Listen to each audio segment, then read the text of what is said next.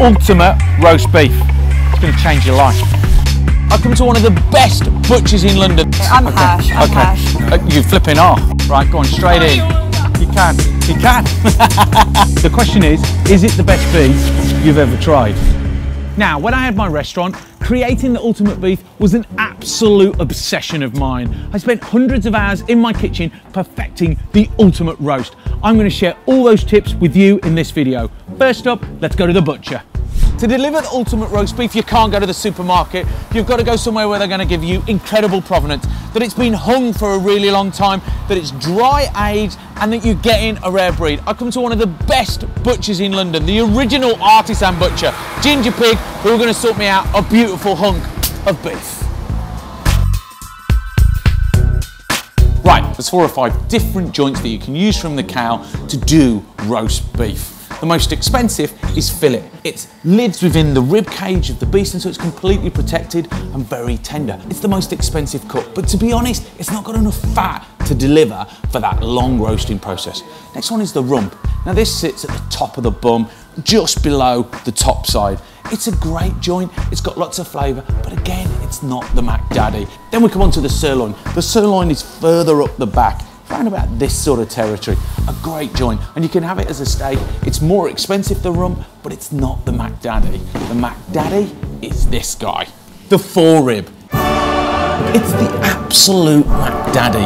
And look at it, to the untrained eye, it looks like it's been forgotten, like it's been dropped behind the sofa and forgotten about, but it hasn't. It's a piece of art. It's absolutely beautiful, because look what's inside.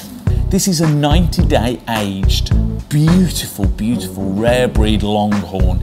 It is so precious and so perfect. And why is it perfect? Because it's got this beautiful layer of fat on the outside that's going to base the joint. It's got marbling all the way throughout. It's cooked on the bone. That's so important. It's going to make all the difference. And it's going to get moisture and taste as it cooks. This is going to cost you half a week's earnings, but it doesn't matter, because this is the ultimate roast beef. Okay, the first bit of prep that we've got to do with the rib is that we've got this sort of fatty ligament here that's really tough, and as it cooks it will contract, which will mean that it will cause the meat to contract to make it tough. So we've got to peel off the top and cut that out.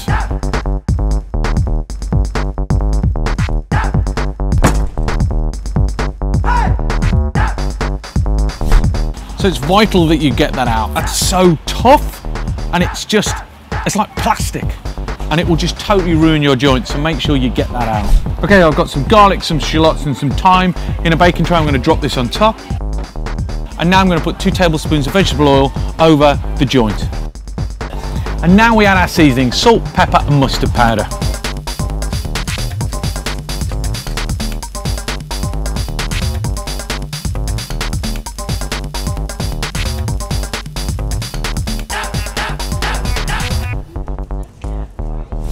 Now, the moment of truth. Let's get this beauty in the oven.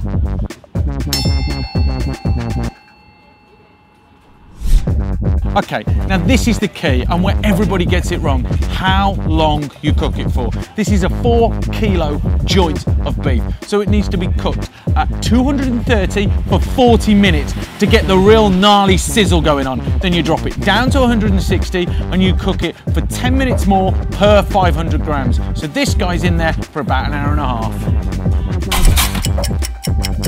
Okay, the moment of truth. My God, look at that beauty.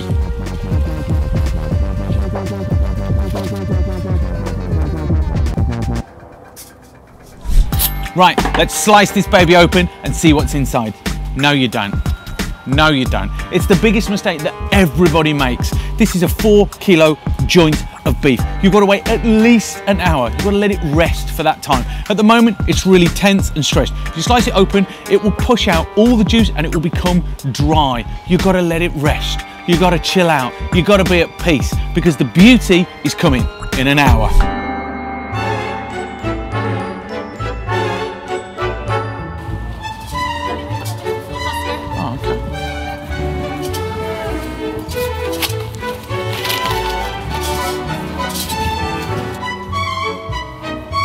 Oh, Gordon, you shouldn't have.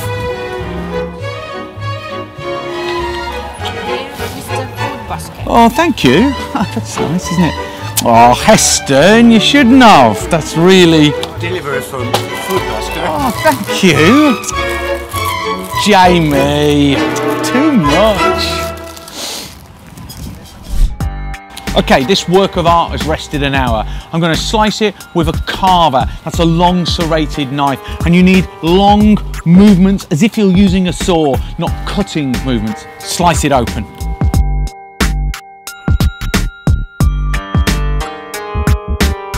Oh my God.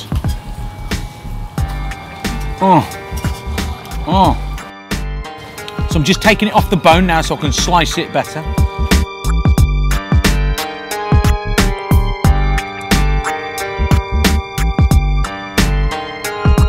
Right, okay, so this bit's a little bit different this week. We're going to ask people to grade it out of 10. So, these are my new friends. Hello. So, the question is this the best beef you've ever tried? Okay, so, Madame, is it the best beef you've ever tried? Tender? Best beef you've ever tried? Best beef you ever tried? Good job. 2-0.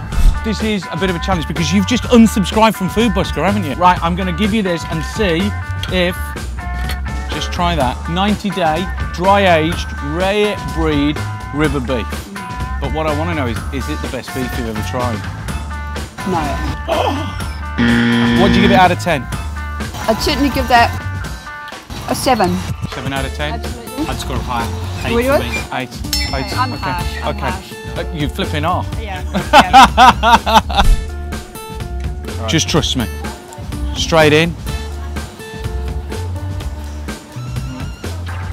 Tender.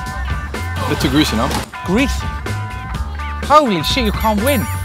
But how much do you think, out of 10, what would you grade it? 5-ish. 5! Okay, let's give you another slice.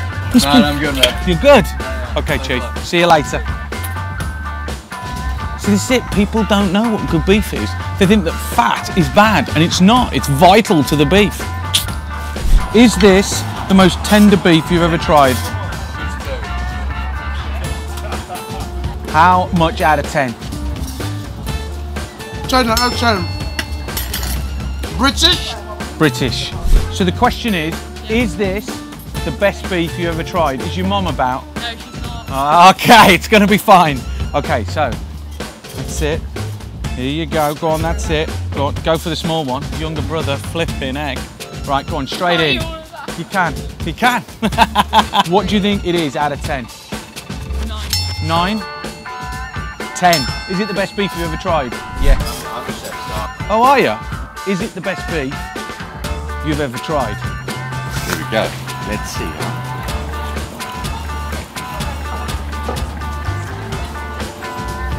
Excellent. Good. It smells fantastic. It tastes epic. Good fat. It's good fat. The fat's really nice. Really soft and tender. It melts away. It's beautiful. Exactly. What a beautiful beef. Out of 10. 9.5. 9.5 from chef. How about that? And is it the best beef you've ever tried? Possibly yes. All right, brother. Awesome. Thanks, mate. See you later. Cool. Excellent. It's really nice. Cool. Good on you. Ultimate roast beef. Follow the tips. It's going to change your life. And subscribe, people. Look at it.